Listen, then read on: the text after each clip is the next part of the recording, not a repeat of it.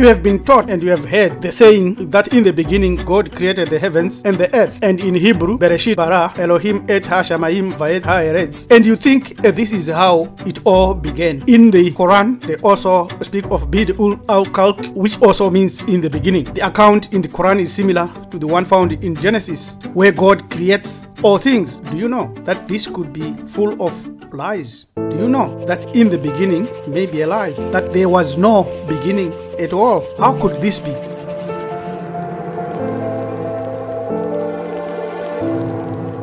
Subscribe to our channel, follow our YouTube video, join our university, and let us celebrate many of the festivals together.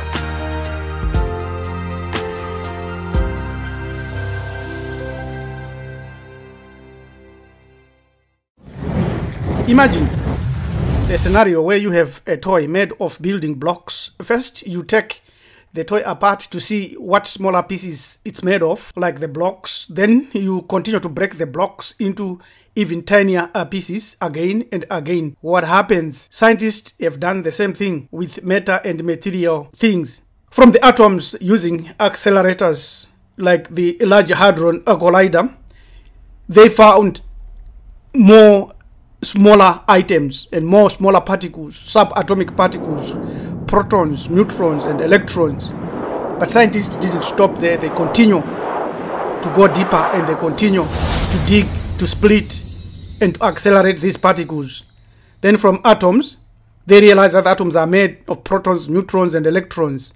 They split the protons, neutrons, and they found that they have got smaller particles known as quarks. They split the quarks, and they realize that the quarks are held together by other particles called the gluons, which mediate the strong force. And scientists didn't stop there. They continue to split up to the hadrons and bosons and fermions, and they didn't stop there. They continued, kept on splitting particles into smaller and smaller levels.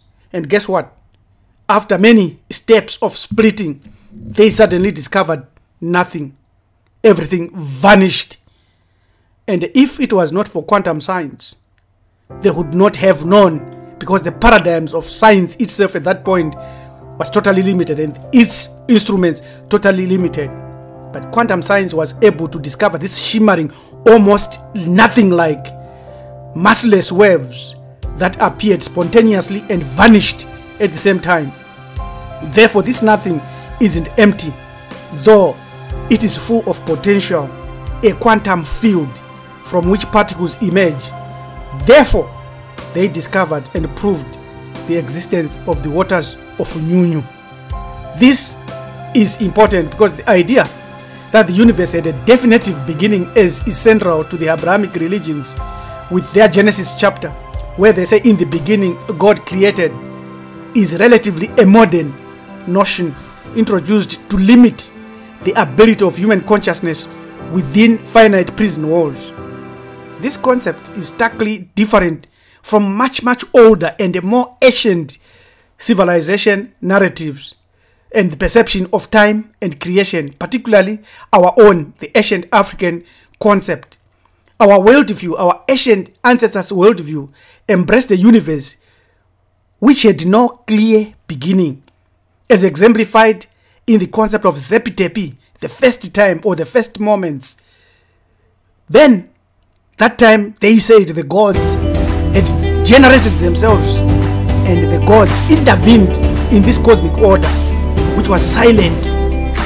In our book, A Free From God, we deal with this in a very thorough manner. Even this one popular ancient African cosmological explanation, this concept of Zept Tepi, referring only to a primordial moment when time and space first emerged, this first time did not mark a creation from nothingness. Instead, it was the moment when order, Ma'at, emerged from chaos. Before Zept Tepi, there existed this chaos, which we know as the NyuNyu, an infinite and chaotic ocean, often described as the waters of NyuNyu, same as the quantum field alluded to already. NyuNyu was not matter, nor energy, nor spirit. It is pure potential without any form, time, or space. Our ancestors, actually in the pyramid text, wrote, "Out of the waters of NyuNyu, I rise, the primal chaos, unbounded and limitless, from which all that is cometh forth." When they wrote this passage, they realized that it captured the reality, these waters of NyuNyu. It is important for us to understand that when he says, "I am he who came into being in the form of Khepiri," it means transformation, it means change. I came into being through a being, and nothing existed before me. It's also found in the coffin text, spell 1130. These waters of NyuNyu were and are not bound by the physical or spiritual laws of reality as we understand them today. Instead, they are timeless, massless waves of potential, a concept which intriguingly resonates with the modern ideas in quantum physics about the quantum field, a sea of energy from which particles and matter spontaneously arise. Creation as an emergency, not a beginning, as you may think.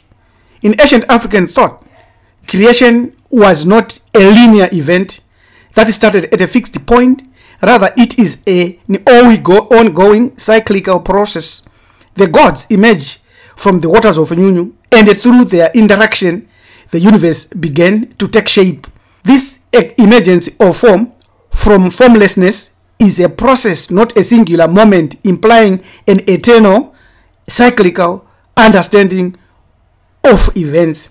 This passage doesn't mean that there was a beginning at all. Our ancient ancestors view bears a surprising resemblance to quantum mechanics, as we have already said, and the quantum field, a field of infinite potential, which is often described as the foundation of reality. Particles pop in and pop out of existence, governed by probabilities rather than certainties. Similar, the waters of NyuNyu in African mythology represent a massless sea of potential where the possibility of creation are boundless. Heisenberg uncertainty principle.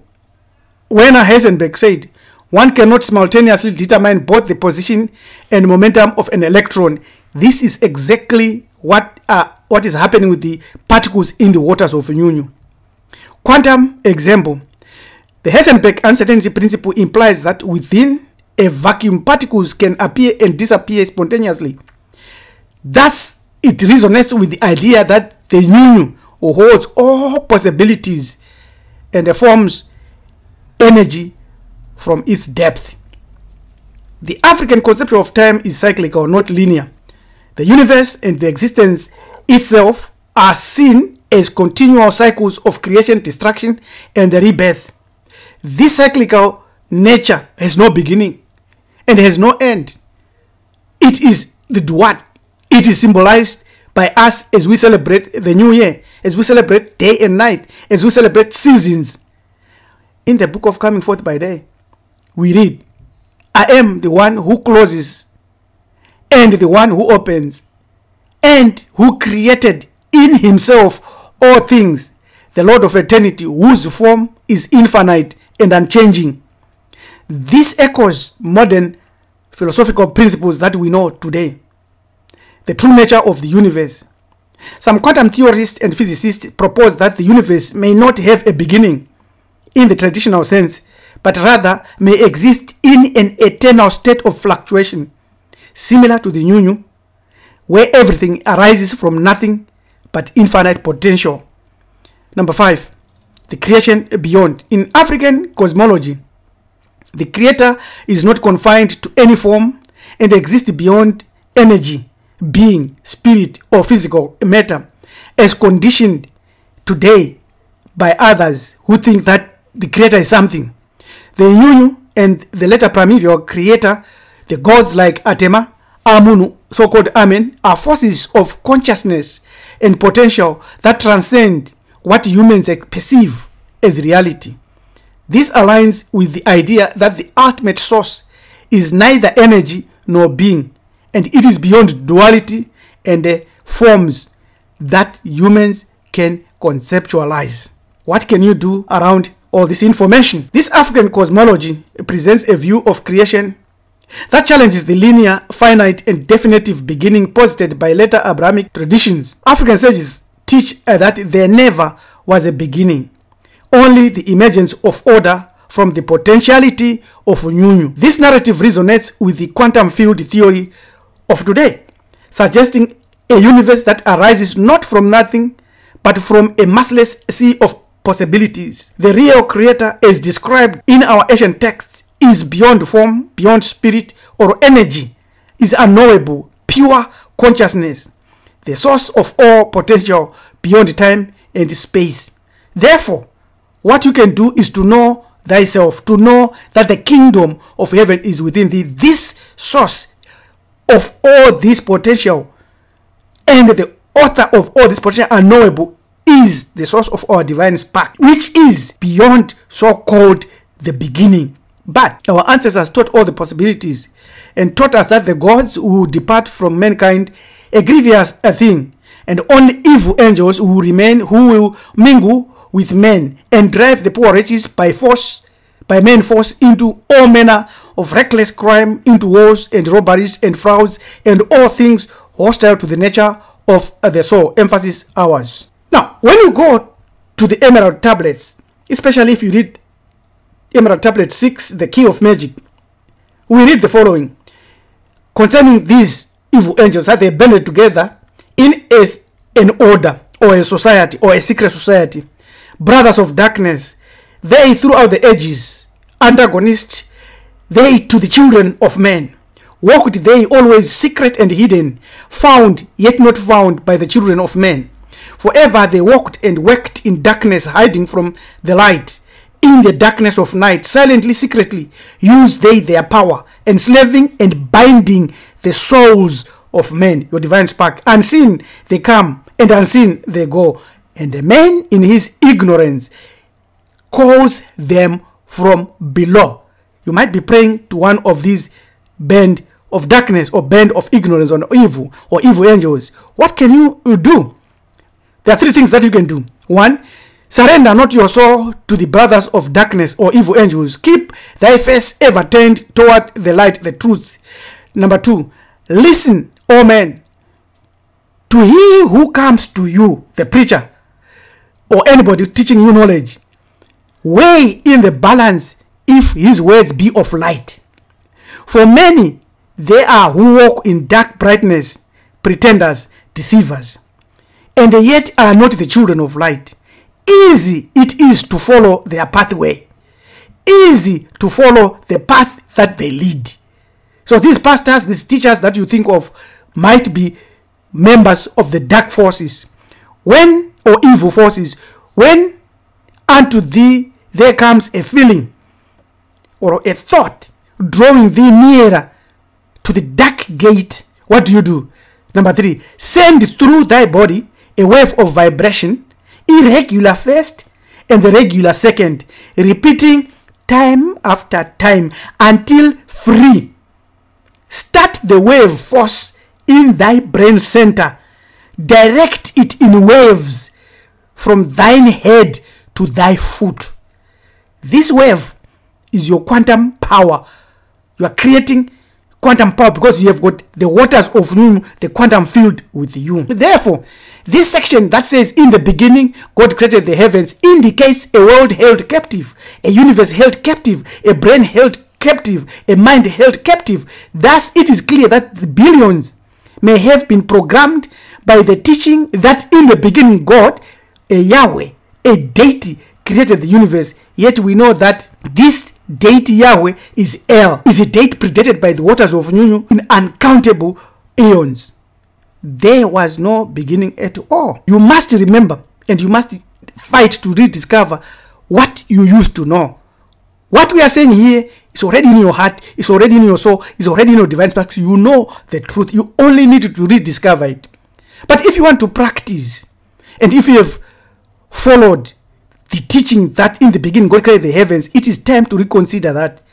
Remember, the Emerald Tablets is warning these people that come and teach, even including yours truly, Hamanager to be priest rabbi, investigate, prove, go deeper. Don't just believe. You can join our Bantu University in this journey and create a unique future by studying Bantu foundations and Bantu mysteries. Thank you. Remember, there was no beginning at all. Everything is in fluctuation. But entropy might trap and destroy you if you do not wake up. Subscribe to our channel, Kamiti Buru Ethics. Let us walk this journey together and let us know that indeed we are awake. Tatenda, Siabonga, Tualumba, Asante Sana, Taalu, have a great day.